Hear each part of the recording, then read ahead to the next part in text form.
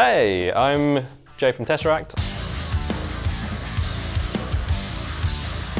I'm going to talk to you about my cymbals, why I've chosen them.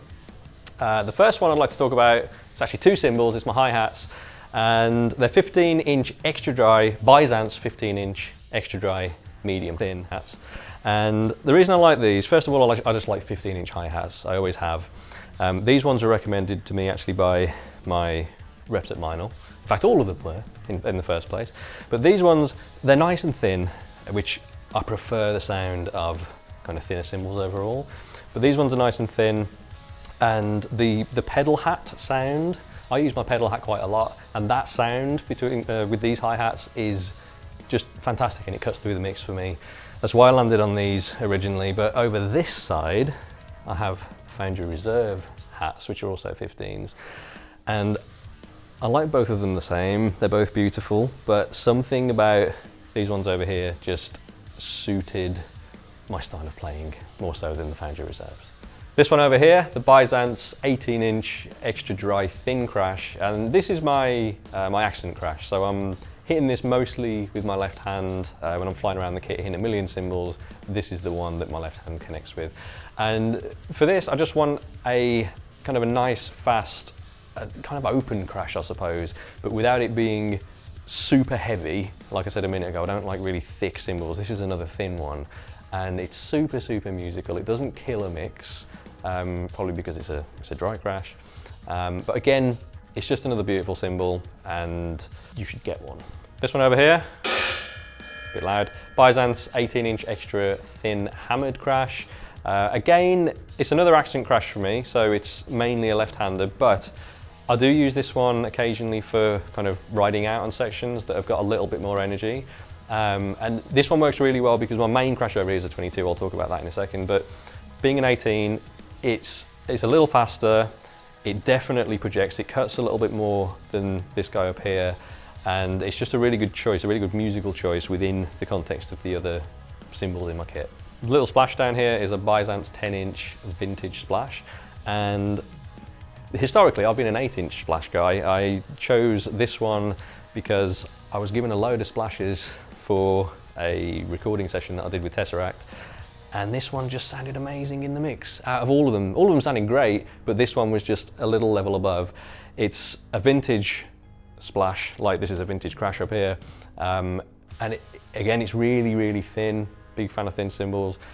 It's fast, it's fantastic, I love it. This is a Byzance 22-inch vintage crash, and it is the best crash ever created by anyone ever. This was something I tried on Tesseract's 5th album. Didn't honestly think I'd end up with a 22-inch crash because I thought it was just too big. It's bigger than my ride, but it just works. It works so well. And kind of washy, which is perfect. I just want to create this kind of soundscape of cymbal. I don't necessarily want it to be crazy cutting through the mix, which it can do if you give it some power, if you really hit it. But it creates this nice washy swell of cymbal loveliness. It's my favourite cymbal. It's become my favourite cymbal. My stack is a Byzance 16-inch Trash Crash, and on the bottom it's a 12-inch pure alloy Trash China. And this was a little bit of a gamble at first. These two cymbals were sent out to me to try as an option for my stack, for my main stack. And I tried a couple of different combinations, flipping them. I used to have the crash upside down, which destroys your sticks. But this way round, it doesn't. It lasts quite a long time, and it sounds absolutely amazing. The previous stacks that I've had on previous Tesseract albums and used live, we've had to have a microphone on them because they haven't been loud enough and projected enough. This one here, this combination, we don't need that. We're just using overheads. We can put a stack mic on it if we need to, just to raise the volume a little bit, but we generally don't need it. Really nice and loud, fast decay on it as well. It doesn't last absolutely ages. It just really works in the mix for what we do.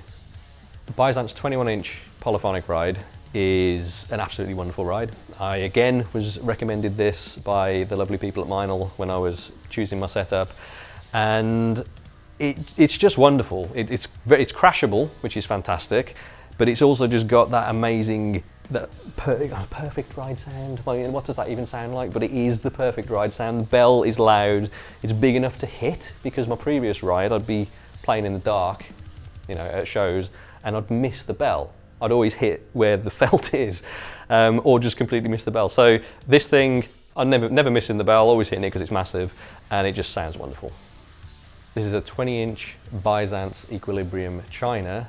It's Matt Garsker's signature china, and it's fantastic. It's how a china should sound, and it's how I would ask Meinl to make a china sound if I was designing a china.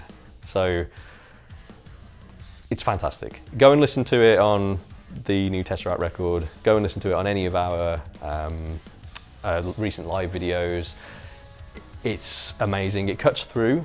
And the crazy thing actually about this is that it doesn't completely overkill a mix like some chinas can. It cuts, but it just sits really nicely in a mix. And I think that's something to do with the sanded finish on it, if that makes sense. Same as these two here. It's got that warmth to it that you don't find in a lot of chinas, but this guy works. So that's my setup. I hope you like the look and the sound of it. Thanks for watching.